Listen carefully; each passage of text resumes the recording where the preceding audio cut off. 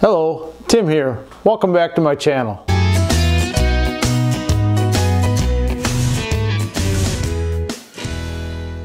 Today I'm going to talk about hide glue.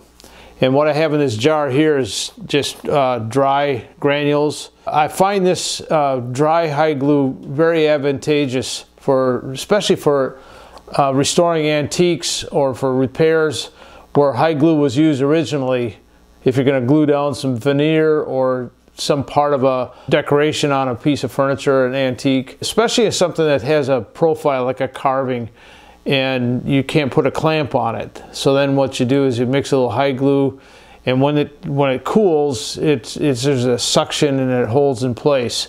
So I'm going to just show you a little bit of what I do, especially if I do a field repair, go to on location somewhere.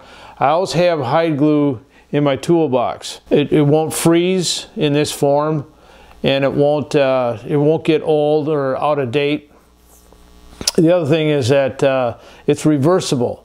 So like when you put together a violin or some instrument, they use hide glue, or rabbit skin glue it's called. What I'm going to do here is a little bit of shortcut for a small quantity. Now if I was going to do a lot of gluing or a lot of veneer work, then I would use my glue pot here, which I haven't used for some time.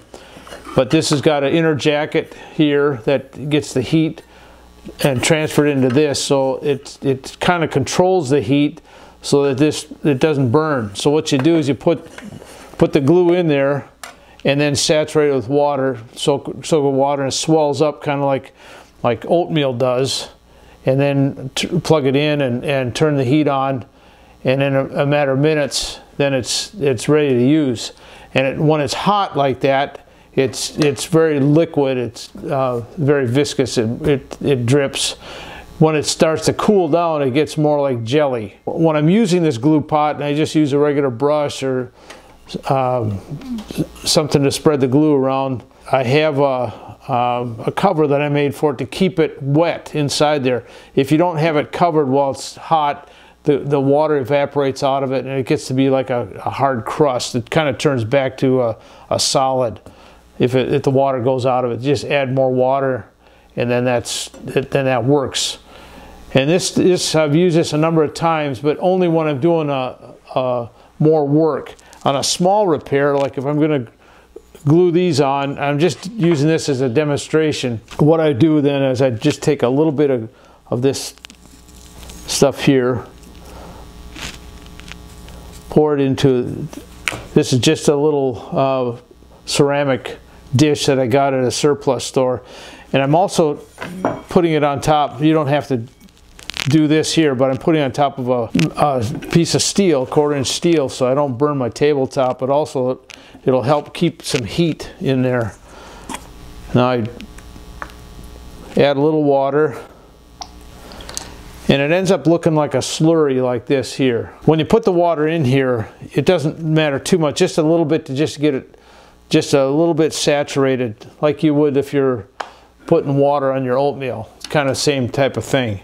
It'll swell up, and if it's too much water, it's a little too thin, then you might have to add some more glue into it. Once in a while, I've done this on a job site, and I've used the homeowner's microwave oven, and set it for about 10 seconds, for about this much. You could put it in a Dixie cup or something like that and mix up just a little bit. I'm going to use a heat gun here. It's going to make a little bit of noise.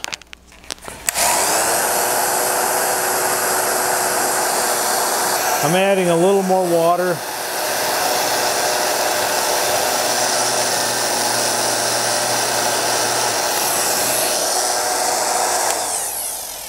Okay, I'm done with this plate's a little warm now, and that dish is warm, so it'll stay hot for a while. When it drips like that, just like kind of like syrup, just like that, then it's good to go. And all I do is just brush it on like this in this particular case, and if I was going to apply this right here, you just rub it a little bit and leave it alone. And in about 2 hours or so. It'll be good like this here.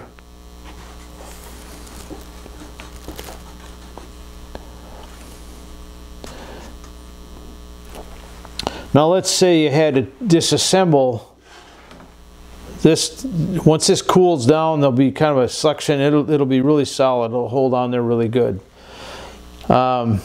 If you needed to take this off for some reason, like you're going to take a piece of furniture apart that was put together with hide glue, vinegar, white distilled vinegar will take it off. So that'll just that's one advantage of hide glue. In another video, I'll show you how I use hide glue for veneering. In this case here, I just wanted to show quickly a really quick, simple way to use some glue that keeps for a long time and has some virtues to it, though it's a little bit of a nuisance if you're going to do a big assembly, because this stuff will cool down quicker than you can work with it sometimes, get it all put together. But that's it. So that's how I use hide glue. Just a little quick tip on how to heat it without using a big glue pot or expensive materials. Just don't overheat it, and just make sure that you have something that will end up dripping like syrup, I guess. And now it's starting to cool down. It'll be a little bit more like Jello, you know, just a minute or two. I just would have to reheat it again. But that's it, and thanks for watching. Please subscribe, and we'll see you next time.